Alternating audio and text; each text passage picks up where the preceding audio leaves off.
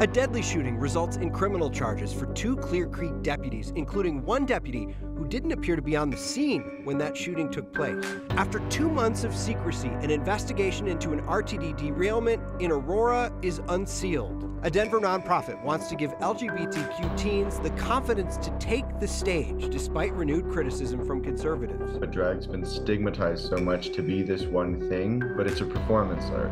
Local educators team up with Colorado's correctional facilities to give inmates a second chance in the classroom. And soccer fans kick off our favorite Friday tradition with a friendly wager. My good news is I'm going to make a donation to 9 News if England loses. We've got good news, depending on who you root for.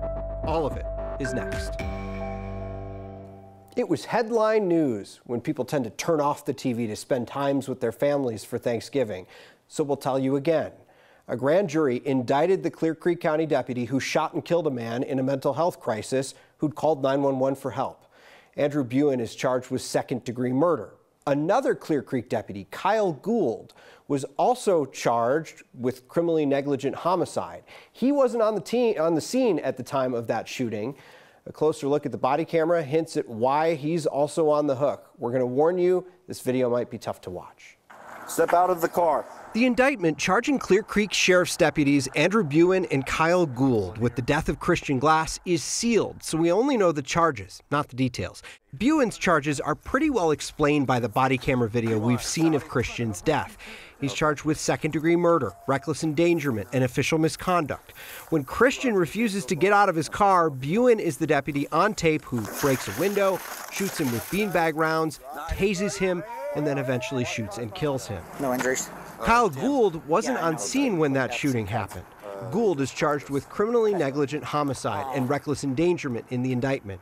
He arrives after the shooting to question the officers on scene. But if you rewind the tape, you get a hint of why he's facing those charges. Are you on live stream right now? Yeah. Okay. From early on during the call, Buin and his partner are on the radio with a supervisor. They ask for permission to break Christian's window to get him out. Gould's already given us authorization. We're just trying everything we can Double to check. I'll stand 5-116. And you have the first spot from this window. That decision ultimately led to the shooting and an indictment months later. Both Buin and Gould have been relieved of their positions with the sheriff's office. A couple of legal experts I talked to today say it's pretty rare for an off-site officer to be charged in a case like this. Both of them have bonded out. They're due back in court next month. The RTD light rail train that derailed at an intersection in Aurora 2 months ago was traveling almost 4 times the speed limit, according to newly declassified reports. RTD opened an investigation after a September 21st derailment at the intersection of Sable and Exposition sent 3 people to the hospital. That report has been kept confidential, even from Aurora City leaders, until earlier this week when some of the documents were declassified. According to that report, the light rail operator was driving 38.8 miles an hour going into a 10-mile-per-hour curve. It's the exact same speed that caused another derailment at that same spot back in 2019 that left one woman with a severed leg. Service on that part of the line has been suspended since September. It's rescheduled to resume next week, but now operators will have to stop before going through that intersection. The speed limit on approach will also drop from 35 to 25 miles an hour. A report about how Colorado is recycling essentially says that you're doing some good work, but you can hold the applause for now. The state has a long way to go. Anusha Roy has a look at the cost of not recycling properly and adds up to tens of millions of dollars. But there are solutions in the works. There's one line in this study from the group's EcoCycle and Colorado Public Interest Research Group that sums up where we stand. Colorado is poised to jump from being laggard to becoming a leader in recycling. The state's recycling and composting rate is 16%, half of the national average and short of the 28% goal for last year. A big problem is the lack of access, and it's simply not easy enough. Less than a third of people living here have guaranteed access to recycling. That number keeps dropping for people living in apartments and in rural areas. And many times people have to opt into curbside recycling and pay more for those services. The study shows every year things that could have been recycled end up in landfills. Things that could have been sold for more than $100 million. It includes jars, bottles, cans, and boxes, the same things businesses have been struggling to find because of supply chain issues. One thing we've heard from experts over and over again is highlight the good too, so it's not so overwhelming. So, even with Colorado's low recycling rate, by diverting just over 1 million tons of materials from landfills last year, the state saved greenhouse gases at the equivalent of removing 430,000 cars from the road. The study authors are thinking about the impact if more is done. They would like to see less plastic use, more access to composting, and are encouraged by what multiple cities are doing, including giving composting carts to folks at no extra cost in some places, setting up a pay-as-you-throw trash policy, and applauding cities that are providing recycling to everyone. For Next, I'm Anusha Roy. There are two pieces of legislation repeatedly mentioned in that study, too. One supports businesses using recycling materials to make new products, and another is expanding recycling services to fill in those gaps, including in apartments and rural areas. It will also educate people on what can and can't be recycled, because that can get confusing. It's been nearly 1 week since a deadly shooting killed 5 people at Club Q, a safe haven for members of the LGBTQ community. In the wake of that tragedy, some LGBTQ organizations around Colorado have been thrust into the spotlight. Hateful comments popped up in far-right circles just hours after this shooting, especially targeting drag performers. One Denver nonprofit says it won't be discouraged, and they are doubling down on efforts to create safe spaces for LGBTQ teens. Dragutant is a nonprofit that pairs kids and teens with drag mentors and helps prepare them for an annual all-ages drag performance. Founder Robin Fulton started that program 5 years ago when her own child expressed an interest in drag performance. She created Dragutant as the way to bring kids like-minded kids and parents together. Fulton and her son Jameson, who now performs under the name Ophelia Peaches, says it's all about helping parents and children come to terms with queer identities. And they plan to continue even through the criticism. Kids are watching. If we sit down and we're quiet and we stay home and we cancel our programs, that doesn't teach them anything.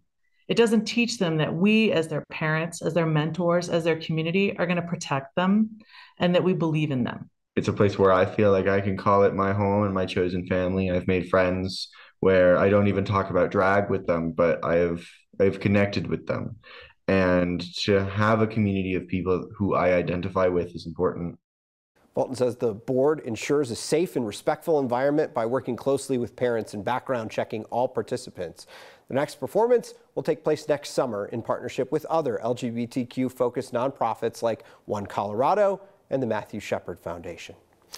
You guys are coming through big time with your Word of Thanks contributions this week. Your donations are going to the Colorado Healing Fund to support those impacted by the Club Q tragedy. Here's Kyle with an update. Thank you for your support of the Club Q victims' families and survivors and the broader community impacted by that shooting. Club Q has asked that donations be made to the Colorado Healing Fund, and you have delivered. More than $100,000 donated through this week's Word of Thanks microgiving campaign. Scan the QR code on your screen if you'd like to join me and others in donating. The Colorado Healing Fund is working with a few different LGBTQ nonprofits to make sure that the community's needs are met both short-term and long-term. The Healing Fund has already moved out donations to pay for expenses like memorial services, medical costs, and travel expenses for families. Thank you for being there for our neighbors, again and again.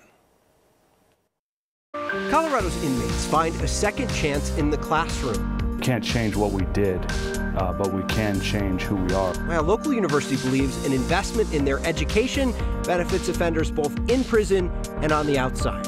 And even when the rivalries divide us, positivity brings us together. We head to the World Cup watch parties in search of something to smile about. Next.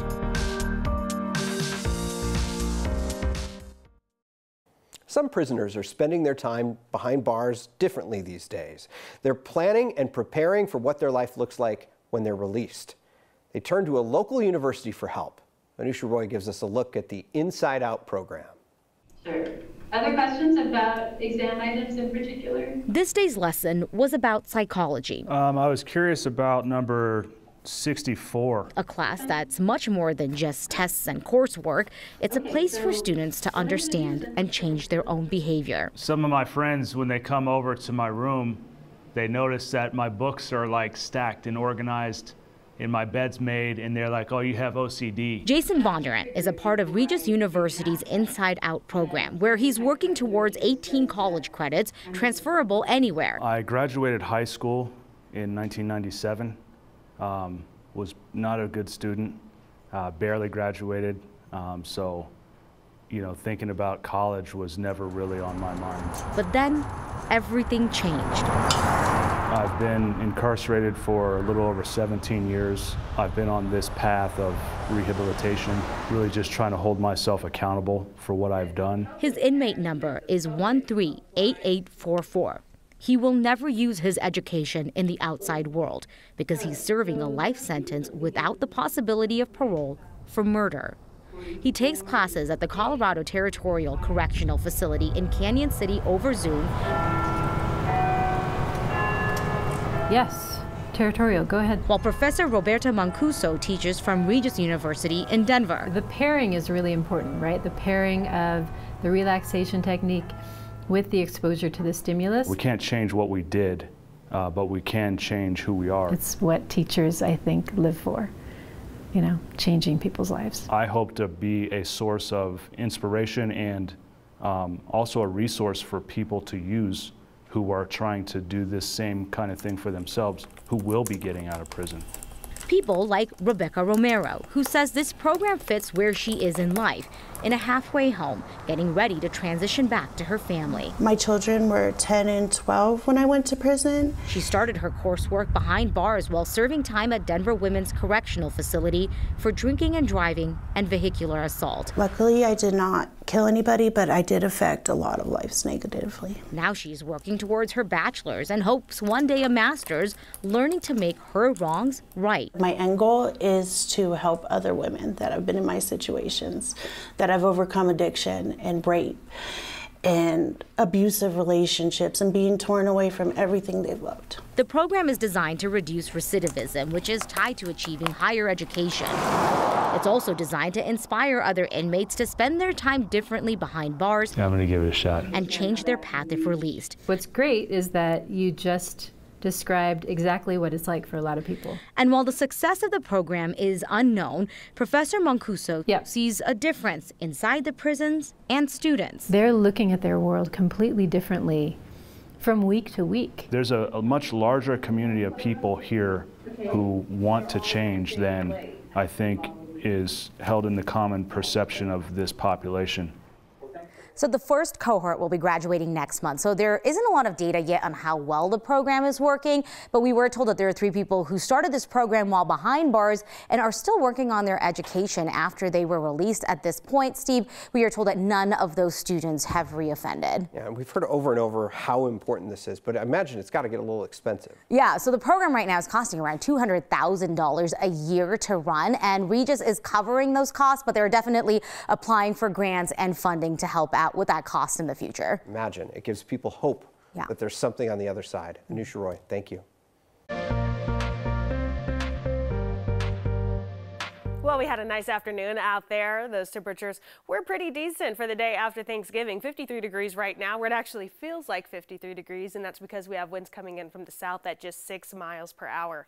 As we take a look at our HD Doppler radar, we're right under clear skies, so not a whole lot to look at tonight, and even as we go into tomorrow. But that is scheduled to change. We have some light snowfall that'll push in late Saturday into Sunday, but shouldn't affect your Sunday plans. Nothing that'll really be sticking to the ground there. In the meantime, we're clear and calm tonight. Those overnight lows near 29 degrees, so pretty mild. But take a look at the 7-day forecast. There's a lot of change in store. So tomorrow, another mild to warm day. Highs in the upper 50s. Late Saturday into Sundays, where we're going to see some overnight to early morning snowfall, but it'll all melt. We're not expecting any high accumulations, just a quick dusting. Sunday, we stay in the lower 50s. Then Monday, Monday, that's where a bigger change is coming in. Midday Monday, we're going to see a strong front push through. That's going to bring breezy conditions, cloud cover, and more snow, more measurable snow Monday into Tuesday as those temperatures drop, maxing out in the lower 30s for our Tuesday. Win, lose, or draw, these football fans all have something to smile about. So the good news today is that this brings the whole country together. We put the rivalries aside and let the good news take front and center. Next.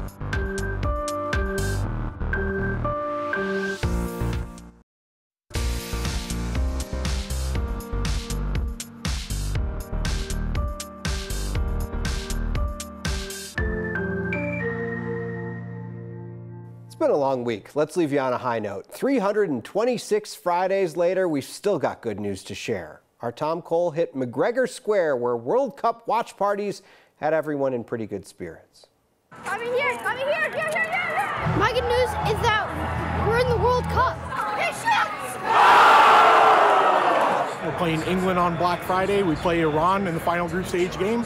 So the atmosphere is fantastic because we haven't been in the World Cup since 2014. My good news is I retired from Marriott for 25 years of great service. Thank you, Mr. Marriott. My good news is I'm not at school today and I'm watching the World Cup with my bros. The good news today is that this brings the whole country together. I may be from England, but everyone's really friendly and it's just a good time. I've been here for a year and a half. I've met the best American people, but those friendships won't hold for the next 2 hours because the good news is it's coming home. I got good news today. England's gonna lose to USA. My good news is I'm gonna make a donation to 9 News if England loses. My good news is the U.S. is doing pretty good in the World Cup. I know I'm going to leave this bar super happy, and I'll try to console all the American fans around. My good news is that our family is happy and healthy, and we're going to have a great year. My good news is a 4-day weekend. My good news is I just had a soccer tournament in New Mexico. For us to be in the World Cup, the whole city comes together, the whole country comes together, and the fandom's just extraordinary. My good news is that I got to spend watching the U.S. soccer game with a lot of friends. Great day. Good news. You have any good news? I wish I had. The good news is that we tied though, so we're not yet disqualified. I guess it is what it is. But hey, let's go England. God bless the Queen. So much for that guy's donation to 9 News. While soccer fans gathered for watch parties, others took in the sun and the sights at Colorado state parks. Entrance to all state parks was free today for Fresh Air Friday. The good news for fans of the outdoors, Colorado is setting up a one-stop shop to get your park passes next year. For $29, you can buy a parks pass whenever you renew your vehicle registration. Tonight's next question comes to us from a viewer named John. He wants to know whether his family should stick to their tradition of buying a park pass each Christmas or whether they'll automatically get a pass for all of their registered vehicles. John, this all depends on how many passes you need and when you plan to renew your registration. Starting next year, all new Colorado vehicle registrations will include a $29 fee for a state parks pass. So you won't get the pass until you renew your registration, and the pass will be linked to your specific license and registration info, so you can't share it between other vehicles in your household. The $29 fee is cheaper than traditional passes, but you can still purchase a regular pass if you want. And to save a trip to the DMV this time around. A snowy ride is the most Colorado thing we saw today, and it's next. A one-man Iditarod is the most Colorado thing we saw today. Jennifer Burns sent us this photo of a 2-dog sled team getting some work in the Colorado snow. Send your most Colorado things to us next at 9news.com. We'll see you next time.